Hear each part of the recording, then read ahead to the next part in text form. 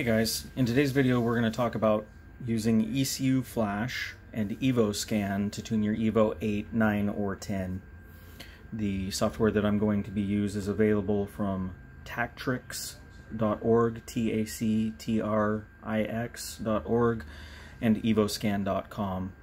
Version I'm using is version 144. I have a bunch of custom features, so we'll get to that in a minute. But basically, it's a very simple process.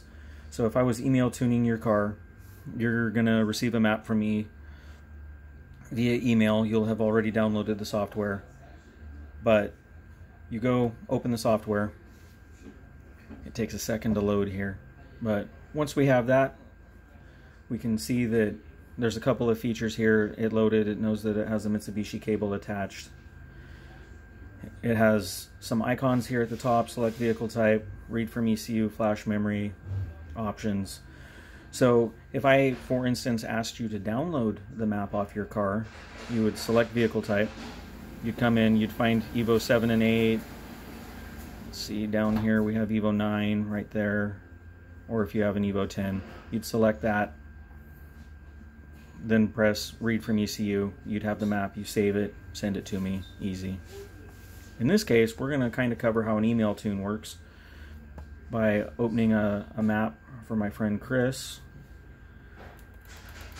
And what you will get after purchasing the map from us on our website at EnglishRacing.net under e-tuning services is a base map that will help get the car started, hopefully idle long enough to get some logs and start the process of cold start, warm start, driving the car, and then eventually wide open throttle.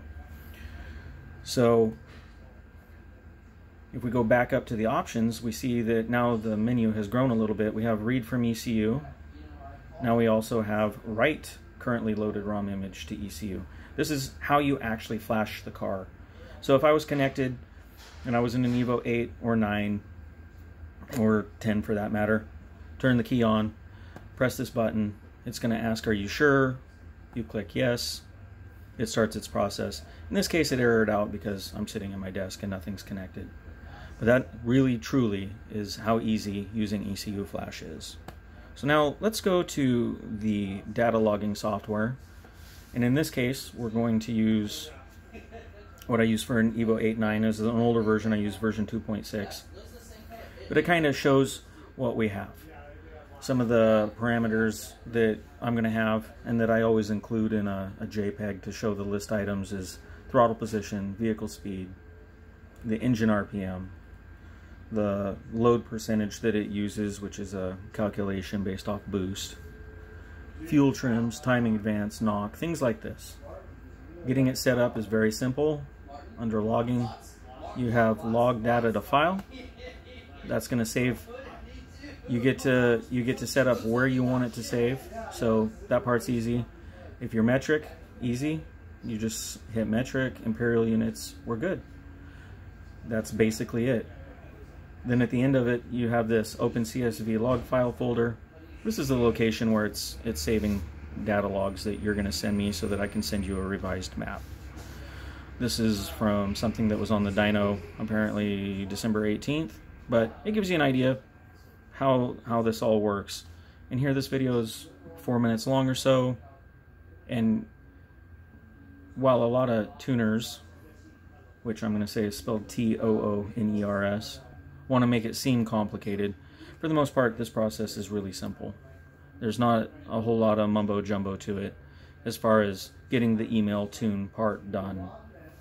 Now some of the more advanced features like having the wideband wired into the ECU and then data logging I'm not going to cover. There are other YouTube videos for that. And frankly, I don't really know the process because I tune on a dyno, so I've never really had to sit there and look at it. But my recommendation is search. Google is a good way to learn. You'll find it online. You'll find the video, and they can guide you how to wire it.